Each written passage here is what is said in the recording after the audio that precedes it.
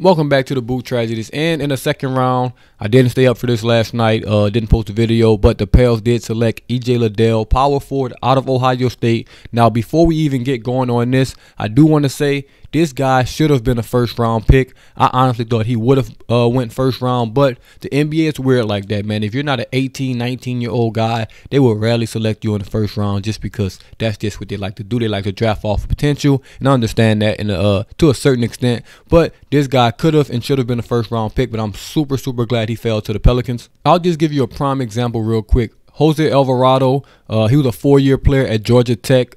Spent 4 years there. He came into the league NBA ready. Honestly, what he was is what he was going to give you, a defensive guy that was going to compete. Did that right when he entered the league. You got Herb Jones, same way, 4-year guy at Alabama, man. Didn't put up monstrous numbers, but was a great defender, was NBA ready. Already had not a grown man body, but body was already ready for the physical demands that the NBA brings. So just having guys that are older sometimes helps you, because look at the playoffs, man. We had a couple 18-year-olds out there. It wouldn't have went as well as having Jose Alvarado and Herb Jones out there.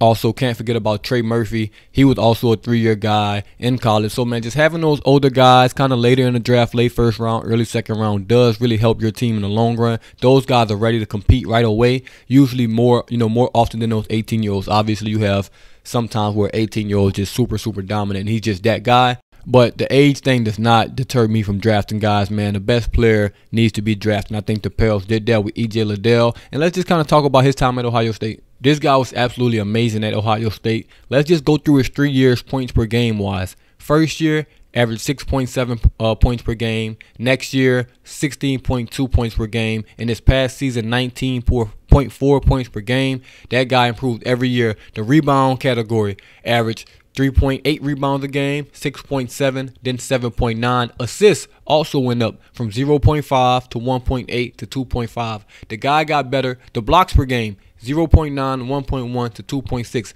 The guy was getting better every single season, and he did show that he can shoot the 3-ball. This was going to be the most important thing for him. He only took about 1.5 a game, but he shot 37% from the 3-point line. That definitely helped his draft stock. His freshman year shot 19% to 34% to 37%. So obviously he's showing constant improvement in that 3-point shot. He's only 6'7". He kind of plays like a big. I don't know what this will mean for the Pelicans players like Jackson Hayes. He kind of, for me, is threatening that spot for him. Jackson Hayes' contract is coming up soon, so the Pels may not be able to keep him financially, and he may want to just have a bigger role somewhere else. The Pels may trade him. Who knows what's going to happen on that front? But EJ Liddell is a very good player. The Pelicans will have to make a roster spot for him, because right now they don't even have a roster spot. This team was so good, which is a good thing and a bad thing. They just were so good last year that it's no one that they can really kick off the team. But, man, we'll cross that bridge when we get there.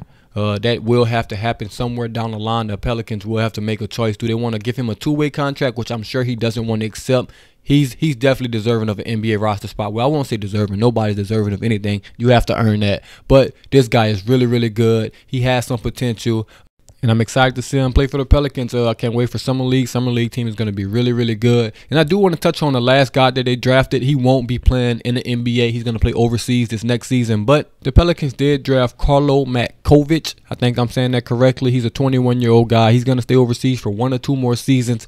Kind of a draft and stash guy. 6'10", big man, athletic, springy, bouncy, all of those things. Can really run from end to end on the court. So we'll see what he turns out into.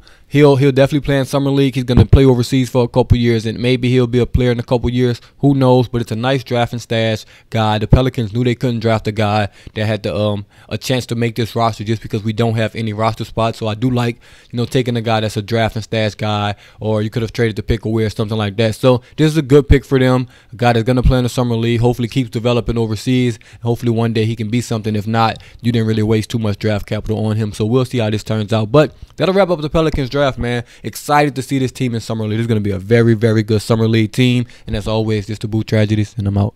Hey, yo, click that subscribe button, man. Turn those notifications on, and you won't miss another video from the Boot Tragedies.